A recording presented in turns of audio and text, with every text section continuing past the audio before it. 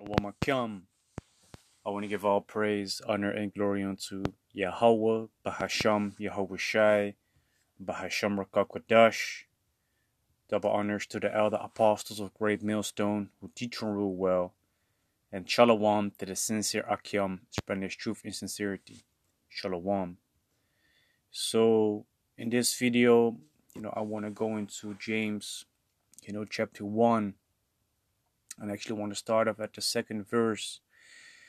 Because in this topic I want to talk about temptation, the temptations that we experience within this truth as we try to follow Yahweh Bashem Yahushai, to the best of our ability, man.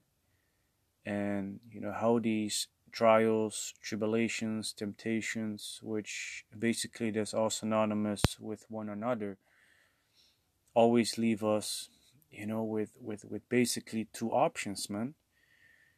We can make the right decision and we can make the wrong decision, man. And that's actually what I want to go into, in this video, which is the temptation and the decisions that we make, or that we, have to try to make to the best of our abilities, man. So this is James chapter 1 and verse 2, my brethren. Count it all joy when ye fall into diverse temptations. So actually we should be happy that we're being tried and tested.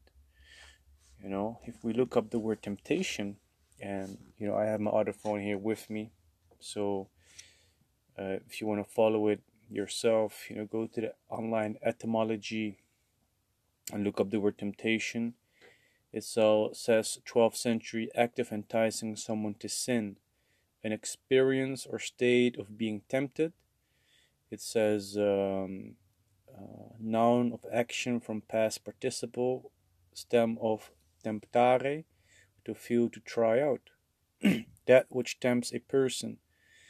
So we're being put in situations, and these situations, try to entice us, to make evil decisions. That's why the scripture also says that the spirit is warring against the flesh. And let me grab it as well.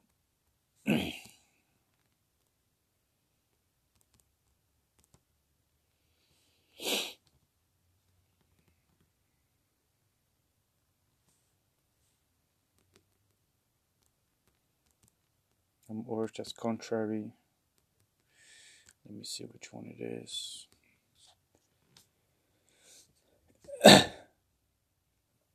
This is Galatians chapter 5 verse 17. For the flesh lusted against the spirit, and the spirit against the flesh. And these are contrary the one to the other, so that ye cannot do the things that you would. So the flesh, wants to do a certain thing, but we know according, to the understanding of the scriptures, what is the right way, to react in certain situations that we put in, man. And those are the temptations and trials that we are being put in, to test and try our faith. If you, for instance, lose your house in the flesh, you want to go buck wild, man. You want to go buck wild, and you get angry, you get vexed, but in the spirit, we understand that these things, might befall us, man. So it's always this battle between the flesh that wants to react in a certain way, and how we, according, to the understanding of the scriptures, according to the spirit, how we should react, or, how we should approach these situations that we're put in. You see, so because these two always have a fight with one another, it doesn't matter in which situations we put in, you sometimes, make the decision that you should not, do, man. And then you know what's right, but you don't do the correct thing. So that's why it says, so that you cannot do the things that you would, because you're very desirous to do the right thing, but the flesh is weighing us down. The flesh might get us so tired, man. That we become irritated and vexed, so that we don't react in the right manner.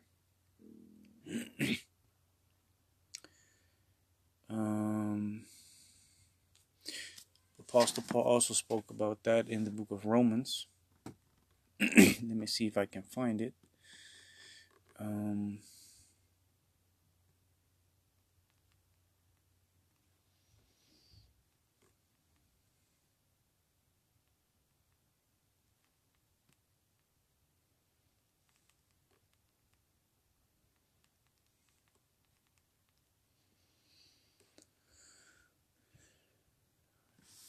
Yes, found it. That's why YouTube is so beautiful, man.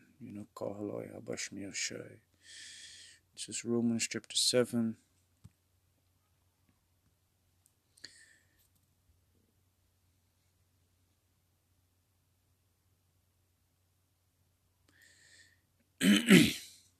This is Romans chapter 7, verse 18. For I know that in me, that is, in my flesh, dwelleth no good thing.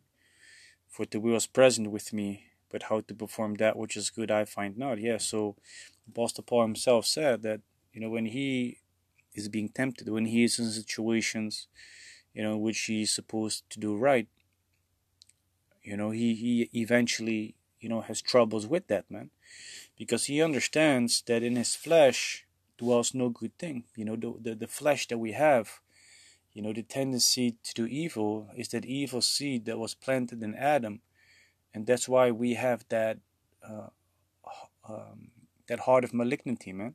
The tendency to do evil. It's just within our flesh, because, truth be told, that's the easier thing to do. It says, "For the will is present with me." Yeah, he wants to do that. That's what is within him. But how to perform that which is good, I find not. For the good that I would, I do not. But the evil which I would not, that I do. You see, so he knows what the right decision and right way would be. But the flesh is pressing him down, man. So he's not doing that which he should be doing. Verse 20, now if I do that I would not, it is no more I that do it, but sin that dwelleth in me. You see? So he understands what's going on, but it is just the flesh that has the tendency to do evil, that is overtaking him in those situations. Verse 21, I find then a law that when I would do good, evil is present with me. You see, because Apostle Paul understood that the law is good, man. But we are just, imperfect, at the moment.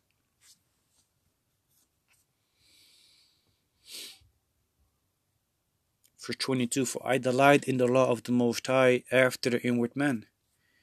But I see another law in my members, warring against the law of my mind. Yeah, so he knows what is the right thing to do. But his body is fighting against it, and bringing me into captivity to the law of sin, which is in my members. O wretched man that I am, who shall deliver me from the body of this death? You see? I thank the Most High through Yahweh Shai Lord. So then with the mind I myself serve the law of the Most High, but with the flesh the law of sin. You see, so that's why we are, trying to do the right thing to the best of our abilities, man, because the Heavenly Father, knows that, we are imperfect. We can't keep the law. Therefore, Yahweh Shai was also sent forth to take away our sins, so that whatever we do, whatever happens, whatever the decisions are that we make, unwillingly, Yahweh Shai, is blotting them out, man. You see? So this is James chapter 1 and verse 2 again, my brethren, count it all joy when ye fall into diverse temptations. The trials and tribulations, those are good things. Why? Because we're being tested, we're being refined. Verse 3, knowing this, that the trying of your faith worketh patience. So we're being put in situations and our faith is being tested. Do you believe in the Most High? Do you believe, that no matter what you go through, that the Heavenly Father has got your back? do you believe in the Most High that, you won't commit adultery on purpose, for instance? Do you believe that you're going to be chastised for that if you do it, willingly? If you're aware of what you're actually doing. There have been cases in which brothers, have been lied towards by these females, telling them that they have no man. In those situations, then the woman is lying towards the brother, man. Then the situation that occurred, then the faith of that brother is going to be tested. The Most High, is he gonna forgive me? Yahweh Jazah, he will. Because I was not aware of the situation that actually occurred. And I believe in Yahweh Shai for taking away my sins. You see? That's why the scripture says, he that condemns himself is condemned already. If you already condemn yourself or destroy yourself or judge yourself unworthily in situations, then you're basically messing with your own mind. But if you don't condemn yourself in these situations, then you understand the love of the Most High towards us, man. Then you believe that the Heavenly Father is taking away every wrongdoings of you, man. True our Lord and Savior Yahweh Shai. You see? But it says in James chapter 1 verse 3, knowing this, that the trying of your faith worketh patience. So a certain process is also being started and is taking place, when we're being tried. The patience, if you look that up, I'm going to also look it up in the online etymology dictionary.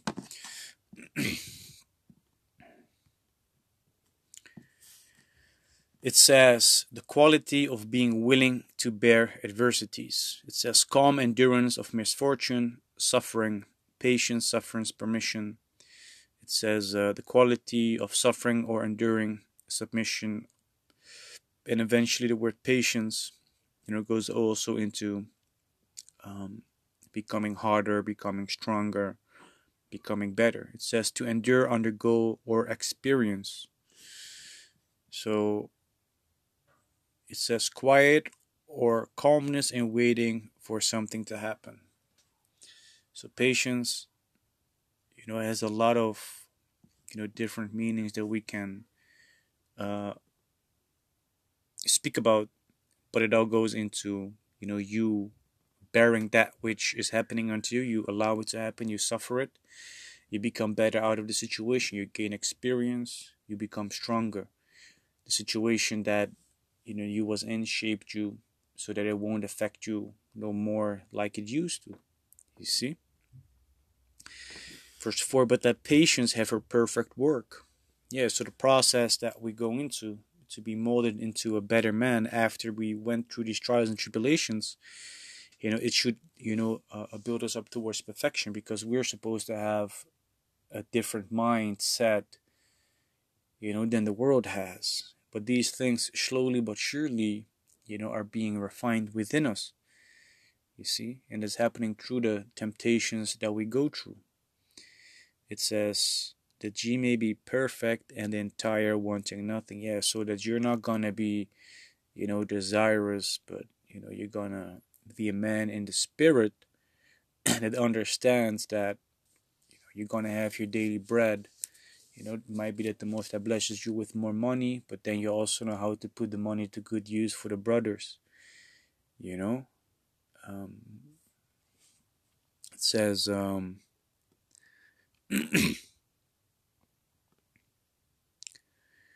let me jump down to verse 12. Blessed is the man that endureth temptation. So, the patience that we receive through the trials and tribulation, Yahweh Tazah, helps us endure whatever we're being put through.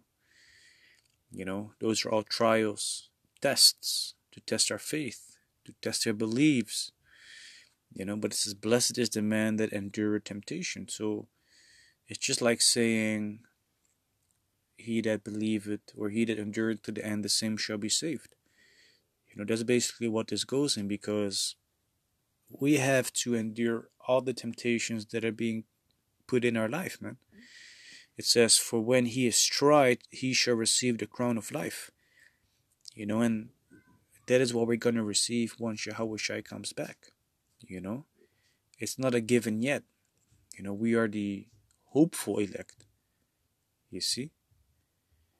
The hopeful elect of the Heavenly Father also understands that many are called but few are chosen, meaning that you might be in this truth one day, but the next one you might be a fallout man according to the will of Yahweh Bashem Yahushai. You see, that's why, we pray that we endure, man. You see, blessed is the man that endure in temptation, all the trials, tribulations, and temptations that we're being put in, all the adversities that we endure, and I'm broaden a little bit about what the scriptures says, to be more specific, but it says, for when he is tried, he shall receive the crown of life, which the Lord Yahweh hath promised to them that love him. You see, so that's what we hope for, man. That's what we hope for. Let me see. I want to go to 2nd Esdras chapter 7, and also let me look up another scripture on my other phone.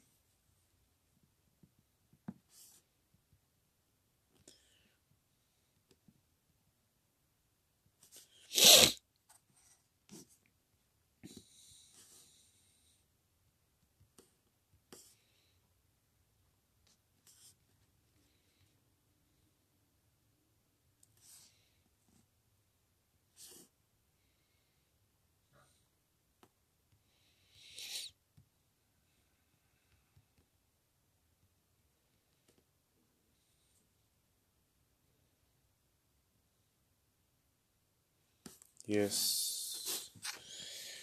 So this is 2nd Esdras chapter 7, and let me start at verse 6. There's also another thing. A city is builded, set upon a broad field, and is full of all good things. And this is referring to the kingdom. The city is referring to the kingdom of Yashar Allah. It says, the entrance thereof is narrow, and is set in a dangerous place to fall, as if there were a fire on the right hand, and on the left a deep water. And the fire and the water represents the afflictions that were being put in.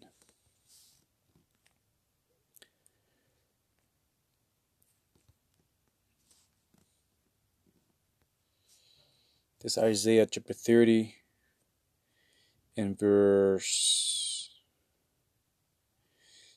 20. And though the Lord give you the bread of adversity and the water of affliction, so the water represents the affliction, yet shall not thy teachers be removed into a corner any more, but then I shall see thy teachers. So in this day and age, the Heavenly Father is going to make sure that the teachers of our people, the teachers of the children of Israel, the so-called Negroes, Latinos, and Native Americans, can be seen, by our people.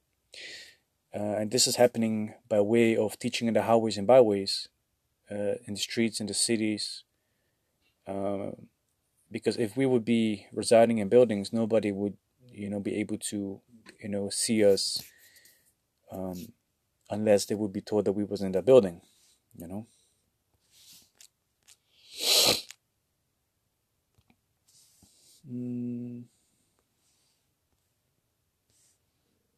me see, what is it?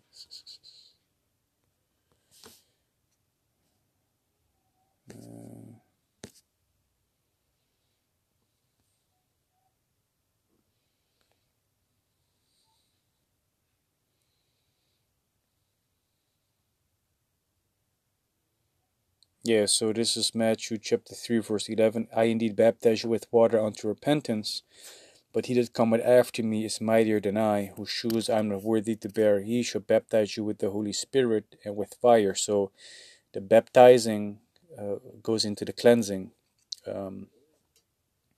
This is John the Baptist speaking.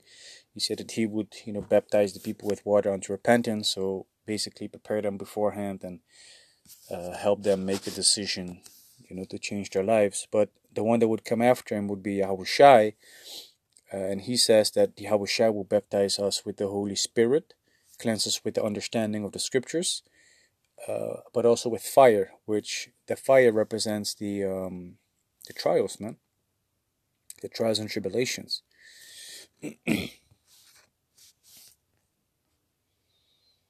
Like a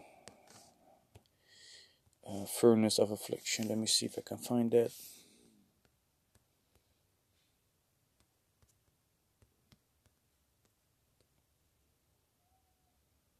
This is Isaiah 48:10. Behold, I have refined thee, but not with silver. I have chosen thee in the furnace of affliction. So a furnace is an oven which uses heat, fire, to get a process started. So this might be a little bit better precept to understand that the fire represents afflictions. 2nd Ezra chapter 7 and verse 7. The entrance thereof is narrow and is set in a dangerous place to fall. Like if there were a fire on the right hand and on the left a deep water. Like I mentioned already, these are the trials and tribulations set in our life that will come in our life. And we have to walk that straight path, man. Even though these trials and tribulations are on all sides, man. But the decisions that we make, also are very important, for our walk. Verse 8, and one only path between them both, even the fire and the water, so small that there could but one man go there at once. So even though we all walk that same path, we all walk our own way. We all have our own afflictions. We all have our own, basically our own destiny that we have to fulfill, man. Verse 9, if this city now were given unto a man for an inheritance, if he never shall pass the danger set before it, how shall he receive this inheritance? So in order for us to enter into the kingdom, we need to walk that narrow path that is full of trials, tribulations, and afflictions. That's why it also mentioned in Acts chapter 4, verse 22,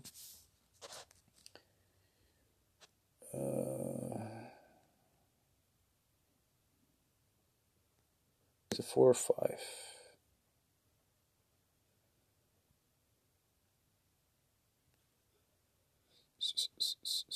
Much tribulation.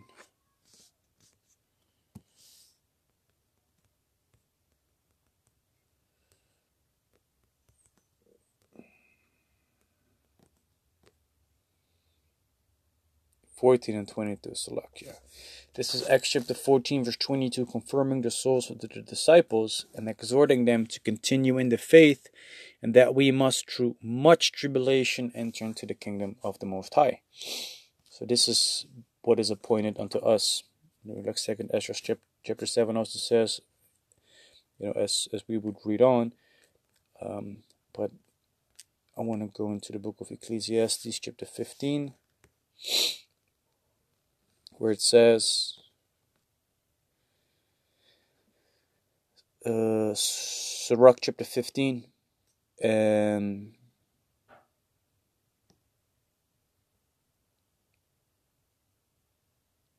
let me start at verse 16. He had set fire and water before thee. Stretch forth their hands unto whether thou wilt. Before man is life and death, and whether him like it shall be given him. You see, so there's a choice that we have in our life. In all the temptations, trials, tribulations that we have a choice, man. Either to make the right decision or the wrong decision. Of course, we need to take into consideration the mercy and grace that we have received through our Lord and Savior, Yahweh Shai. You see, but there are right and wrong decisions that we need to make. And of course, we are rehearsing the righteous acts, which the righteous acts are the right decisions to make according, to the understanding of the scriptures, how to act in certain situations, how to respond in certain situations, how to be in certain situations, But we need to make sure that we, to the best of our ability, apply, the scriptures, man. You see? So we should be blessed and we should count it joy, when we are being put in all these trials, tribulations, and temptations. This is Sirach chapter 2 verse 1. My son, if thou come to serve the Lord, prepare thy soul for temptation. Set thy heart aright and constantly endure and make not haste in time of trouble. So if we come to serve the Heavenly Father, which we come and do if we enter into this truth, we already have to prepare ourselves that we're going to be tempted, that we're going to be put in situations to try and test us. It says set the heart aright. We have to have the right mindset, and constantly endure and make not haste in time of trouble. Don't make these hasty decisions. It says cleave unto him and depart not away, that thou mayest be increased in at the last end. Whatsoever is brought upon thee, take cheerfully, and be patient when thou art changed to a low estate. For gold is tried in the fire, and acceptable man in the furnace of adversity. So this is our life, man. That furnace of adversity, man. That fire, that cleansing agent. The water of affliction.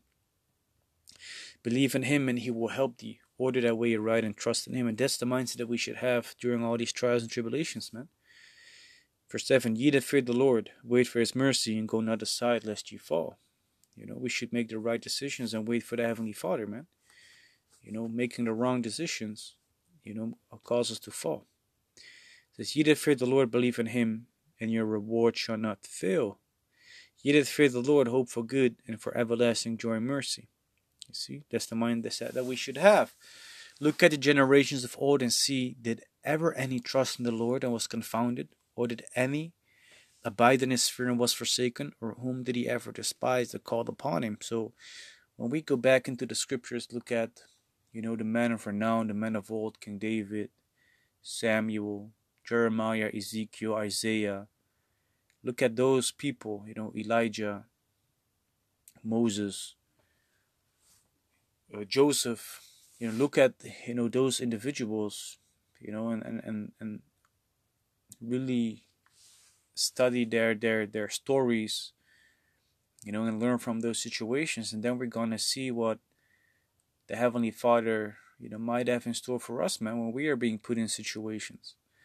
Joseph, he was sold by his brothers to Ishmaelites, man, brought to Egypt, was made a slave, but eventually he became the second highest man in Egypt, and eventually through him, the children of Israel, had a place, to stay and be safe, man.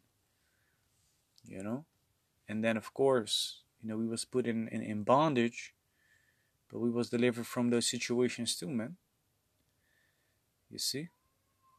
So yeah, with that, I do hope and pray that this video is edifying. And with that, I want to give all praise, honor, and glory unto Yahweh, Bahasham, Yahweh Shai, Bahasham Rakakodash. Double honors to the elder apostles of Great Millstone who teach and rule well. And shalom to the sincere Akyam, spreading his truth and sincerity. Shalom.